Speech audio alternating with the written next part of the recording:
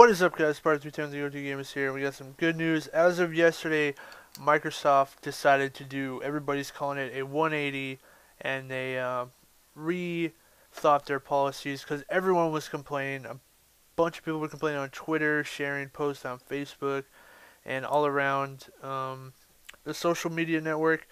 It looks like Microsoft employees finally saw that cry, and they saw that PS4 was getting a lot more pre-orders than the Xbox One, so they decided to do a complete 180, as you see here, saying let's try that again. Let's go up here, and now they have decided to remove their DRM bullcrap, where you cannot have used games, no 24-hour check-ins anymore. So all you have to do is one time. You only have to have the internet one time, where you set up the console, and then after that you do not have to have internet ever again if you don't really want to.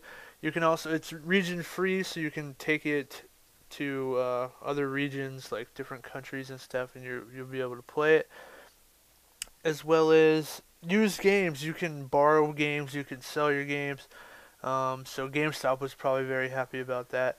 You can, like I said, you can sell your games, all stuff. They never said anything about backwards compatibility. Both of them are not backwards compatibility, but some people are saying that Xbox is trying to use the cloud, and then you're going to be able to transfer games over from your old Xbox by using the cloud. I'm not sure if that's a rumor. I'm not sure if that's confirmed, but you're probably going to have to pay a fee to be able to have your old games. So yeah, so very good news that the Xbox is finally realizing that their customers were not going to buy their stupid bullcrap, because as of when they announced that, I was PS4. I was like, okay, Xbox is being crappy right now. They're trying to be money hungry whores.